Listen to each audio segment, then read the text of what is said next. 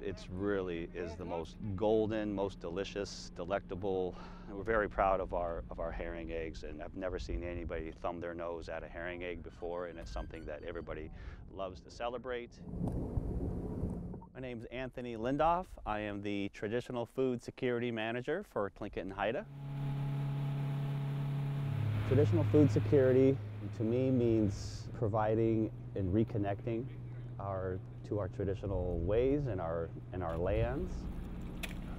We are purchasing 14,000 pounds from tribal citizen permit holders, and 100% of that row on kelp is going to be distributed to our tribal citizens.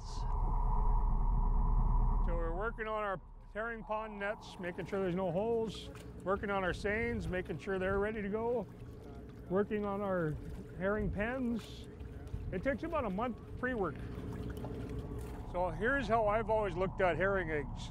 We've got through another tough winter, and this is like our New Year's. This isn't January. This is our true New Year's, I believe. And all the hard times we've endured all winter long, everything just kind of gets released. All the stress, everybody comes together as one. And that's when we all sit around, we're eating, telling stories, and life's good. Life is really good. We're pretty unique. We live in a very unique environment and not too many people get to have access to this lifestyle, and it's something that is really near and dear to my heart, and something, this way of life, and this is very much something that I aim to protect and safeguard for the future generations. The first time I ever harvested was a couple of years ago, and honestly, it was an amazing experience getting out there to pick and find kelp, and I think it was really the first time I just felt rich. You know, it was the only way I could really explain it. I never eaten any fish eggs like this before. It is very much a social event, and you bust out your best hooligan oil or your best seal grease, and you get your aunties and uncles together and the little ones, and everybody just has a great time around the table. I think those are memories that last a lifetime, and you can't replicate or bottle up and package. It's something that you have to just live and experience, and those experiences, I'm thinking, are just, that's what really gets me up in the morning and makes me really love my job. Is there any more left? This is it. We tried to give 4 or 5 pounds per household, and just one of those blades was probably close to that anyways, so it was, people were extremely happy. Making sure everybody gets some, you know, and that's really important.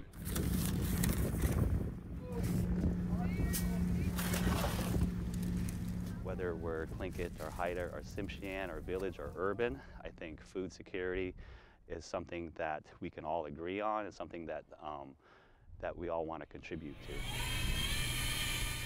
So the product that we'll be distributing, that 14,000 pounds throughout 21 communities and over 3,600 households, not 1 pound, not 1 ounce of that is for sale. That is all for free distribution to our tribal citizens. This is our Gunalchéesh Haida Community Center. We're breaking the kelp down to a size that is going to be able to be placed into the gallon-sized bags. My name is Rhonda Butler. I'm Gunalchéesh Haida Community Council President.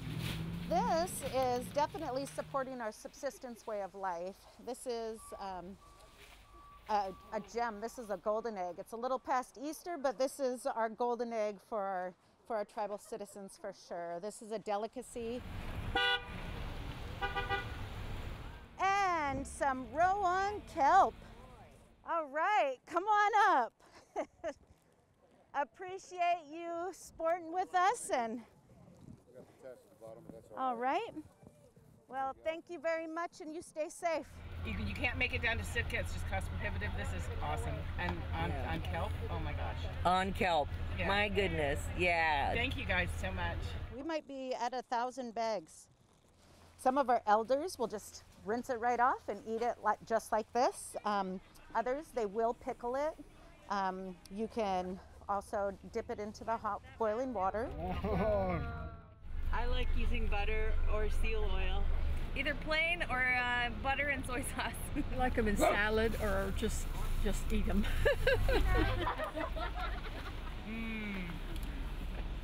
Yeah, buddy. Thank you. Bye.